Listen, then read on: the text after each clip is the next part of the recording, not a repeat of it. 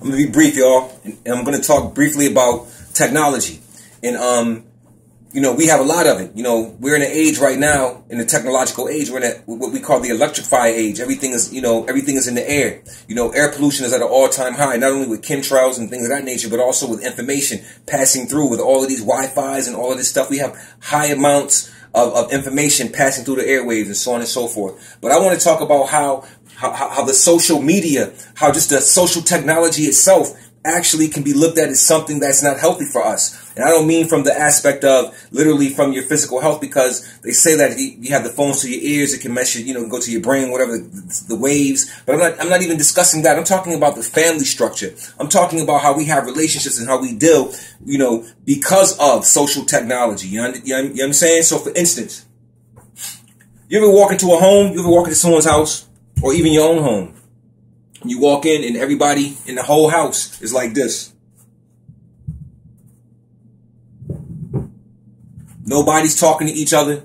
Nobody's having pertinent conversation anymore. Nobody's doing anything of that nature because everybody is tuned out, you know what I'm saying, of reality and tuned in to this, you know what I'm saying, what we call technology, smartphones and tablets and things of this nature. But these things further destroy the family structure. Like I said, it's a breakdown further. The communication is totally gone. Even the way we deal with each other. We don't even deal with each other face to face anymore, and we're in the same house. I'll text you and say, come here. How lazy is that? Instead of saying, yo, such and such, come here. Let me, and you in the house. Y'all in the same house. You text them.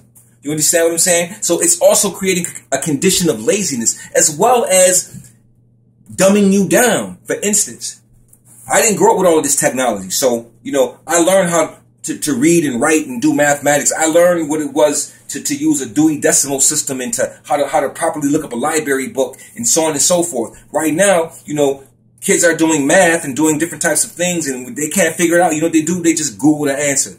They just go right to their little social joint, put the problem in and they Google the answer. See, this cuts off the ability for a person to learn how to process numbers and how to add, subtract, multiply, divide. These are the basic things that you need in society to be able to the basics. These are basics. But social technology is destroying the basics. It's not allowing the person to be able to think for themselves. When I was growing up, I probably had on CAT probably 60, 70 phone numbers on the top of my head. You understand? And I still keep numbers on CAT because keeping things in memory creates neural pathways. When you are able to memorize things and keep things in memory and add more things to memory, it builds neural pathways because it's learning new information and you're absorbing it. So what happens is that a lot of times we can't even remember phone numbers no more. If somebody loses their phone, their whole life is on that phone. They feel like they have lost their whole life and that phone is missing or that tablet is missing. They can't function. You know what I'm saying? They can't breathe. You know what I mean? They have total breakdowns. They have anxiety attacks and so on and so forth. So this social technology thing is something that we have to really examine and how it's being utilized. It's also being utilized to further behavior, wicked and indecent behavior. You understand? This is children. Talk to your kids. You know what I'm saying? Taping fights and all of that type of stuff.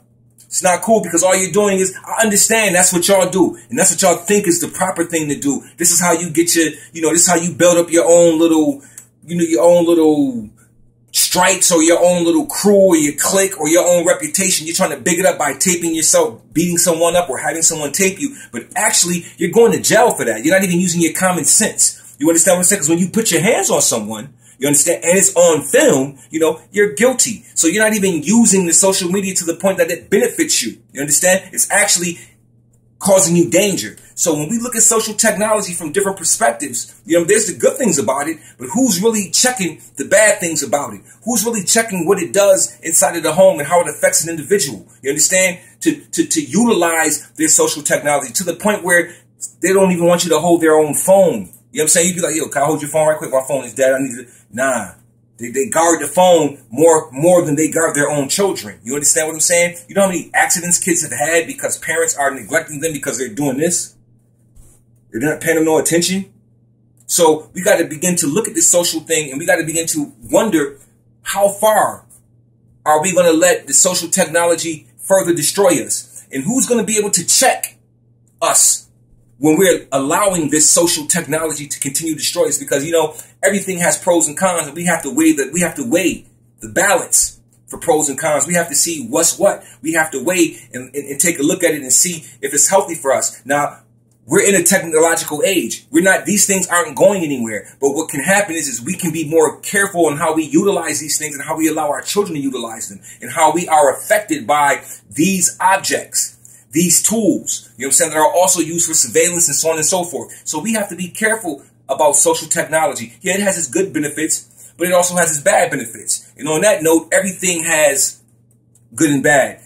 And I wanted to weigh the opposite. You understand? Because we talk about the good things about social technology, but there's a lot of things that's wrong with it, and nobody wants to discuss it, and nobody talks about it because nobody talks about it. But you know me, I talk about the strangest things in the world. They just pop in my head, so I just do the video. So this is what happened to me. I just did the video because this just popped into my head about, yo, social technology got a lot of things wrong with it. So I just turned on this phone and just to share with you some of those things that I feel wrong with social technology. Peace.